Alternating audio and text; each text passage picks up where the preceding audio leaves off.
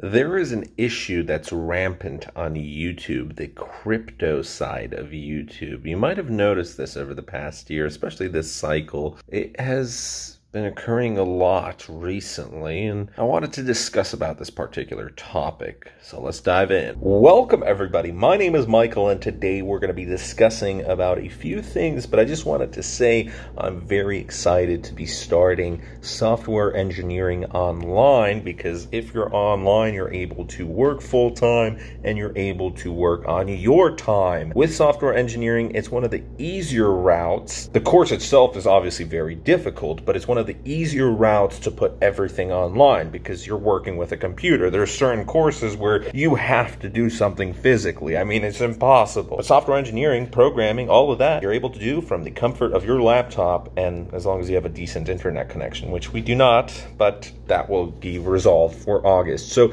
I'm super excited to hopefully be able to share my knowledge with you guys in the future. And obviously, if I learn anything related to programming, hopefully I'm able to get decent at it. You know, I'm probably not going to be great at it, but get decent at it and inform you guys if I would go down the route. I have no idea if I'm even going to like it, but if I am going to like it, and turns out that my math skills are all right, because for cryptocurrency, you need to have great math skills. Encryption is going to be very, very, very difficult and complex, but if that's something that in the future, in a few years, I'd get decent at, I'd love to share my knowledge with you guys and hopefully help out making videos. I'm tired of these channels that have zero expertise discussing about cryptocurrency, and that's fine as long as you're honest about it. But if you try and portray that you're an expert, even though you aren't an expert, and people will see that just the way you talk about certain topics. Maybe in a few videos they might not realize it, but once you start watching an individual for a longer period of time, you're going to realize, oh my God, this guy is way behind, or he is completely wrong on this particular topic. That's right. So today we're discussing about YouTubers who, unfortunately, I don't know why they're at the very top. I do know why, actually. It's because of their marketing skills. They're fantastic entertainers. They're really good marketers, even salesmen. But are they experts with cryptocurrency? I doubt it. We're not going to be naming any names. This epidemic is related to YouTubers who are mainly marketers and entertainers and hype men, and not actual experts who you can listen to for sound investment advice, especially when it comes to your finances. When you are spending your hard-earned money, there's some YouTubers that aren't really putting a good image on the rest of the cryptocurrency community. And there's a lot of new crypto YouTube channels that have just spruced up, and they're just in it for the money. They may not necessarily care about cryptocurrency, and in that regards, they may not care about you, because they're going to be promoting their Bybit marginal trading courses, and they're going to make you lose your money when they pump and dump on you. They give you terrible advice. You're going to lose your money. And even in a bad cryptocurrency time, even when the markets turn bearish, they're still going to make their money. Why? Because most of their income is generated through commissions, affiliates, and through sponsorships, and they might be promoting terrible scams, even straight up illegal products and services sometimes, and they won't care. Now, obviously, this isn't about everybody, but if we look back in 2017, this has been going on for a while in cryptocurrency, except this year it's even more rampant than back then. And if we remember the BitConnect crowd, you might be wondering, well, why are you discussing about something that's illegal and scams? Because there have been YouTubers before that had their entire channels revolving around selling a scam, and there's still going to be people who argue against me, and they're like, oh, BitConnect wasn't a scam, Regal Coin wasn't a scam, Laser Online, yeah, totally, dude. Oh, Control Finance, OneCoin. There's so many projects that it's just tough to list them out. There's thousands and thousands of them, so many HYPs, and there's a bunch of these channels that are still around today, some of them.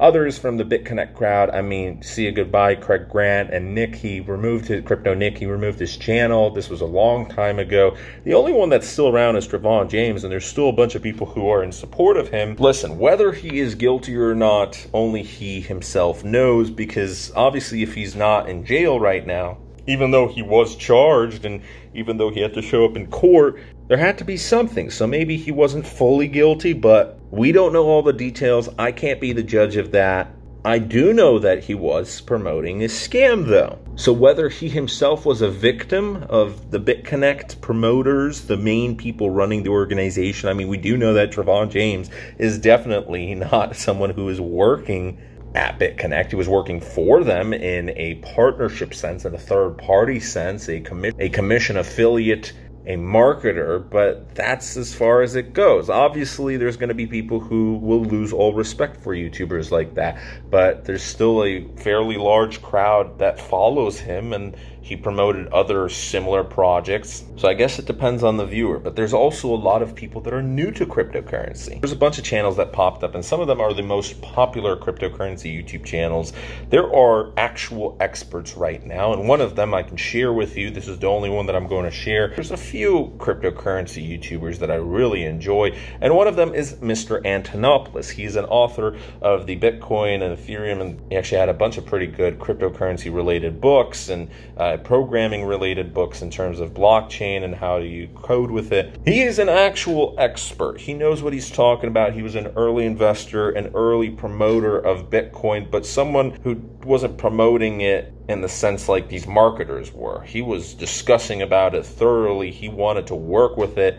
He comes from the programming background, and these early experts on cryptocurrency are mainly programmers, coders, investors who invested early and made millions of dollars, people who believed in it from the get-go. And obviously, if you're someone who invested in Bitcoin in 2012, you're going to have a lot more knowledge about it than someone who just invested in 2020 and you wanted to make a cryptocurrency YouTube channel because you see that everyone else is making millions off of Bybit promotions. And we're going to make a separate video about that. I promised it a while ago. We're finally making one about why all of these margin trading courses and these margin trading tutorial videos aren't what they really seem to be. They're not illegal, they're not scams, but it is a interesting topic of how these YouTubers aren't making their millions from the actual YouTube views. They're making hundreds of thousands of dollars, which is still a lot. Some of them may end up making millions of dollars, but most of this money is coming from commission and affiliate-based products.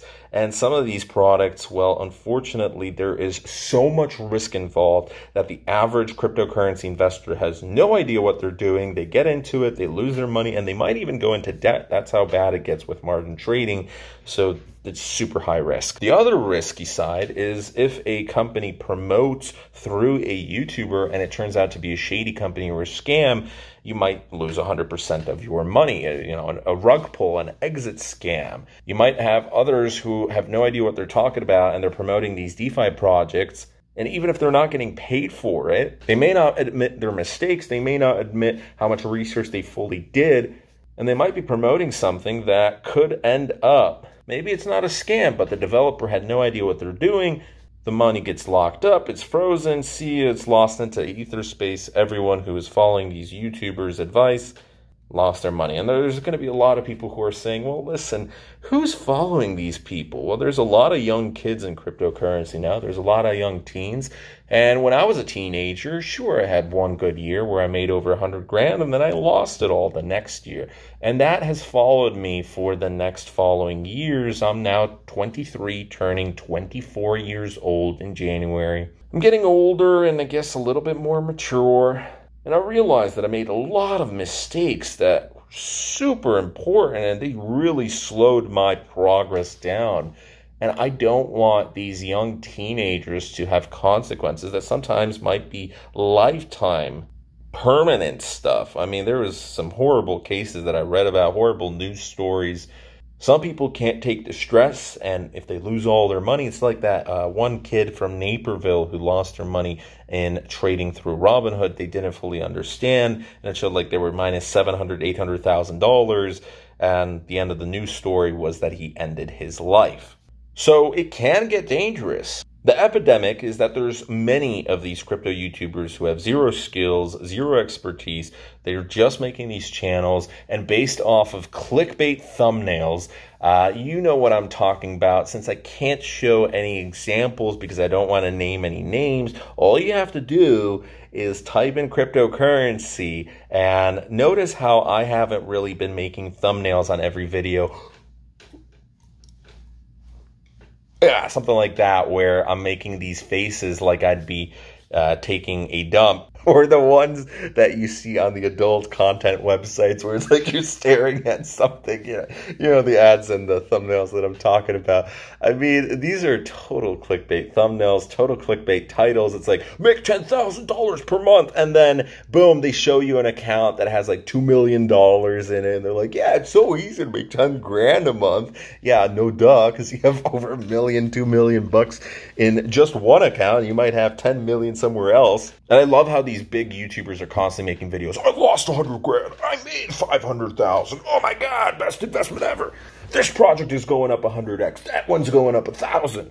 Yeah, it's easy to say that you lost 100 grand and you made 100 grand if your portfolio, again, is in the millions of dollars. You're going to have that every single day because it's so volatile in cryptocurrency. Am I angry at these YouTubers? No. You know why? Because I was one of them myself. And look where I ended up. Obviously, I made some really silly decisions. I had 1 week where I invested in so many crap coin projects that I lost an amount between $50,000 and $70,000 in a single week, and that was my ultimate downfall. And then, yeah, I had some other bad habits, and I made plenty of smaller mistakes that all piled up to losses of between $100,000 to $150,000 within a matter of a few months, which is absolutely insane for a 19-year-old kid. And I've been paying that back ever since through blood, sweat, and tears. And a lot of money. A lot of money has been going through, and charge-off accounts and bad credit and all of this stuff. We're fixing my life, though. And it's not just the viewers that I'm concerned about. I know that some of these people, just as I was communicating with a lot of crypto YouTubers in 2017, I know that some of these people are also going through bad times. When the market crashes, it's not just these YouTubers' portfolios going down a little bit. It's not the viewers whose portfolio has also gone down in the trash, but it's the companies who go bankrupt, and suddenly you have plenty of companies that aren't paying the same rates, or they just stop paying entirely. You're going to have scams. You have more exit scams when the market turns a little bearish. That's why you've had a lot of them recently. And when the main source of income dries up and your portfolio goes down the drain and you upgraded your lifestyle, you're living the high life, flying private jets, you got yachts, you got those Lambos, that's when you start selling off everything you own, literally. And you're going to be living under a bridge soon. So I'm also concerned about some of these YouTubers' lifestyles. I know that some of them have millions of dollars, but even if you have $100 million, look at all of these cases of these young money types that have made millions, so much money that thousands of people in their lifetimes will never see that amount, ever. You combine thousands of them, you have so many of these sports professionals, so many of these celebrities that have made hundreds of millions of dollars, and they lost it all within a 10-year period or even sooner. And you have so many of these big lotto winners, these lottery winners who make $200 million, and boom, before you know it, they're broke. They gave out all their money. They're going through a really rough time mentally and physically, and some of them end up even dead. So what am I going at here? This is a PSA, I guess, to the YouTubers out there that are in cryptocurrency, and also the influencers outside in Twitter and Instagram and all this. There's obviously the Forex and cryptocurrency traders, scammers out there, and this isn't talking about those types, but to the marketers of the world, to the entertainers. If you have no idea what you're doing, just like I had no idea what I was doing, and I got really lucky, and then I got unlucky, or you could say I made many mistakes. I wasn't the smartest person, obviously, in 2018.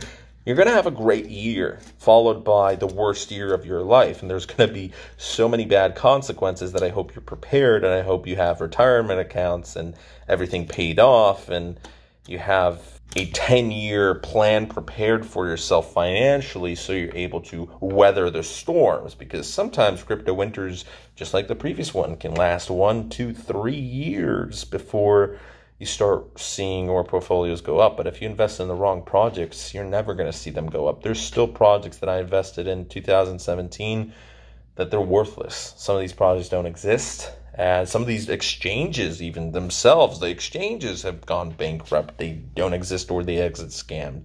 To the experts of the world, if you are an expert in cryptocurrency, you're a programmer, you're somebody who fully, deeply understands what's going on behind the scenes, you will always make money with a YouTube channel. You may not make as much as the marketers who are selling these promotions, that the get-rich-quick types, but you're always going to be rich, and you're always going to have income coming in from somewhere, because people will realize, the really wealthy people, the millionaires and billionaires of the world, they may want your expertise. They will pay you top dollar for the knowledge that's sitting in your head. So whether this is cryptocurrency or any industry, any niche out there, the Antonopoulos types of the world will always be financially successful on YouTube and outside of YouTube, as long as, they're not splurging all their money. To the marketers out there, it may just be a short-term thing. It may be a firework that blows up and you're super pumped and excited, and then before you know it, you need to go on to the next firework, and you're burning bridges behind yourself, and you constantly need to change, make new channels or promote different projects, or, oh no, your reputation's falling down, and people won't really want to follow you anymore. There's this burnout that happens. So don't go down that path. I'm no expert. I have no idea what I'm doing sometimes, but I'm honest about that with you guys, and hopefully you're able to respect that, and that's cool. And if you enjoyed that, that's the end of today's video. I have no idea where this channel is going to be in a year or two, but I don't want to go down the path of the Kuber. Now that this is a personal channel, we're discussing about cryptocurrency. Cryptocurrency is my life. I love cryptocurrency. I want to learn more about it. That's why I want to be hopefully a programmer in the future, and hopefully I'm able to share. I'm not an expert right now, but maybe in the future I will be, and I'd love to share my info with you guys. Don't get stuck in something that's temporary. Think about what's going to happen in the next 10, 20, 30 years. Cryptocurrency, it may not be in its early stages, but it's still not too late to obviously invest and be a part of this great movement. And if you get a pretty valuable skill set, you will never be poor. So if you want to work with cryptocurrency, whether it is in the corporate world, you want to make your own projects, you want to market it, maybe you want to be a crypto YouTuber, understand that always have a backup plan. Crypto YouTube may not be the job that you'll get. It's a lot of people's dreams, obviously, to make money just from YouTube, but most likely you will be able to monetize your channel, and that's going to help. And if you create a company, if you have a product or service that's actually valuable to sell, or if you have expertise and you're able to consult other people, you will be able to make even potentially 6, 7 figures. And if not, you can always work for cryptocurrency companies. So that's today's video. Thanks so much for watching. If you enjoyed, follow me for more content. I went to T-Mobile today, wasn't able to get a booster, don't have a prepaid plan, got my SIM replaced, internet still sucks. I'm working on it though. Hopefully we're able to get that fixed. And in the meantime, I'm still going to be uploading every single day. But if I get better internet, we might get to 2 uploads per day. Have a great one. Bye.